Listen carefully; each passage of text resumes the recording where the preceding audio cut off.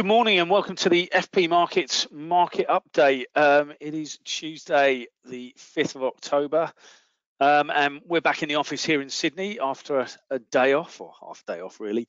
But markets took a little bit of a pounding over the last few days, Wall Street leading the way again, and in Asia here we've seen some of the indices also taking a bit of a hit. ASX 200 here, next door down the road to us, actually it's just recovered a bit. It was nearly and just over 1% down at one point on the day, back to only 0.5% down, but still fairly significant, as you can see.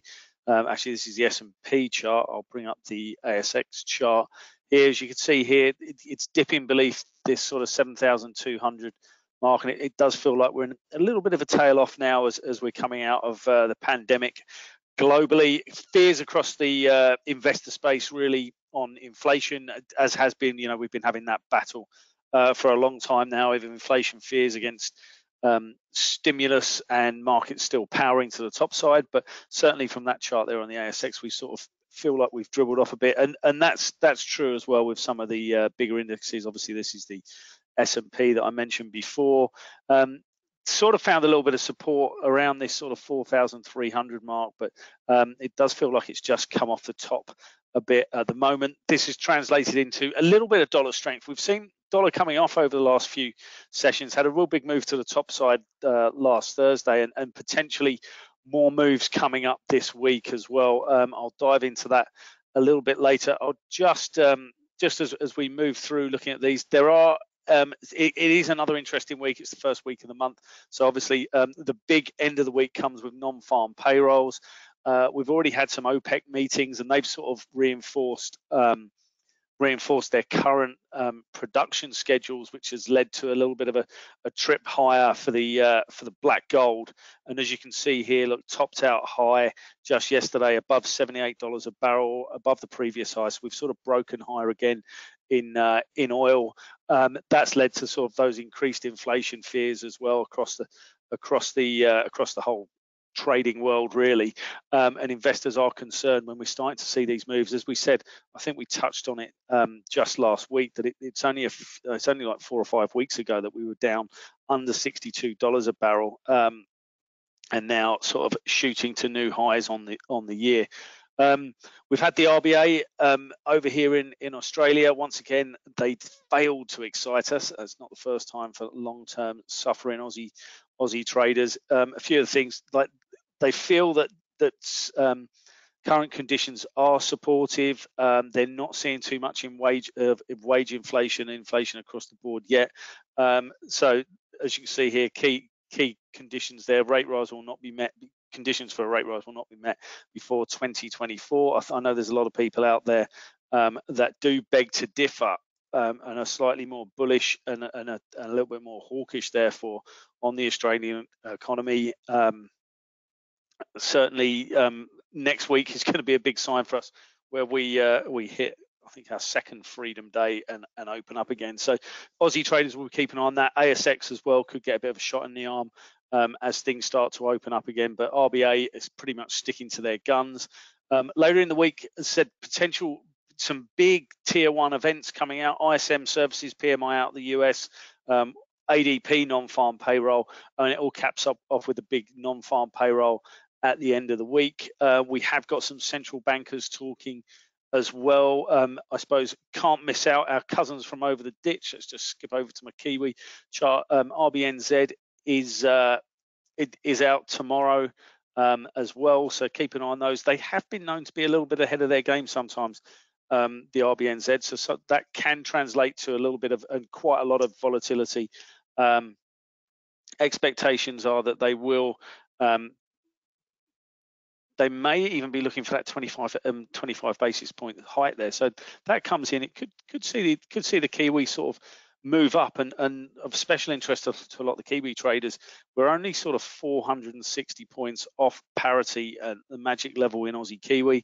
If we do start to see a much more hawkish and rate rises from the RBNZ, especially against a very staid and moribund RBA, then maybe we do see that parity party in the cross Tasman cross. So a lot of interest there to see where we go, and we'll take it from there. As I said, probably still the biggest event at the end of our week, non-farm payrolls. Changes expected to come in around 490, but it has been a very volatile event recently. Obviously, everything that's been going on in the States, different states and the whole economy coming out of pandemic, numbers are flying around a bit. Obviously, if we see much higher numbers than expected, then that adds to that inflationary concerns that we've got, adds to maybe some more topside in things like the US treasuries. They did drop off. They're around about just underneath 150 again, topping out sort of highs around 156, 157. Keep an eye on that. Another move to the top side here could see the currency start to well, the US currency obviously start to gain some ground, and some of the others losing a little bit.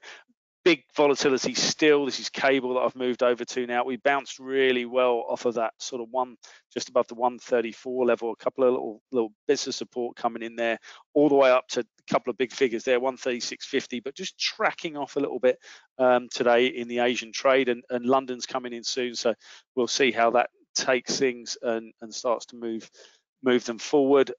Looking over to the euro, still on the longer term chart, I think you'd say the euro's on the back foot. A little bit of a move to the downside as well today. That's a pretty short term trend line we got in there. Clearly, a little bit of a line down there, 115.60, couple of bases there. That'll be the next target for the bears on the downside. Dollar yen, some great volatility in dollar yen over the last, and you can see dollars on the ascendancy. It just had a little spike up, but I think as we're moving into this London Open, peaked out at 112. We're a big figure lower now, but it's had that awesome move from sort of nearly 109 all the way up to 112. Plenty of trading conditions out there, and that people are looking at. Starting to look at the dollar yen. It's been pretty quiet. I mean, a lot of dollar yen trades have been quiet for a year or two, really, relative to some of the other currencies. But certainly the moves we've seen over the last month or last few weeks, definitely enticing people back to commit more of their portfolio to that pair. Dollar CAD, as I said, maybe not got the strength of move that you'd expect, having oil broken to new highs. So some CAD buyers certainly floating around the market. Did find a little support at 125.50. We're only 70 points above that at the moment, so looking for that level on the downside, and to me it's sort of clear up to 128.50. We'd probably just get some intraday trading if we drop back into that range.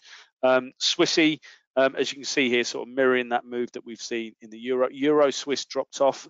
That's had a bit of a hit as well, down to just coming in there, that support line on this chart, 107.44. So I think in conclusion, there's plenty going on, plenty of news hitting the market, plenty of opinions. Keep an eye on what's going on in China. Over here in the Asia Pacific, obviously we're keeping a very close eye on things. Evergrande, obviously a big story. We've had them banning cryptos again, but this from a more concerted point of view from a regulatory standpoint. That's obviously knocked the crypto space for a while last week. Moving across into sort of the northern hemisphere side of things, a little bit more central bank action and more data coming out this week. That data comes out. A lot of these central banks are looking for confirmation that they're seeing their economies coming out of pandemic and recovering. That starts to get people thinking a little bit more on hawkish cycles.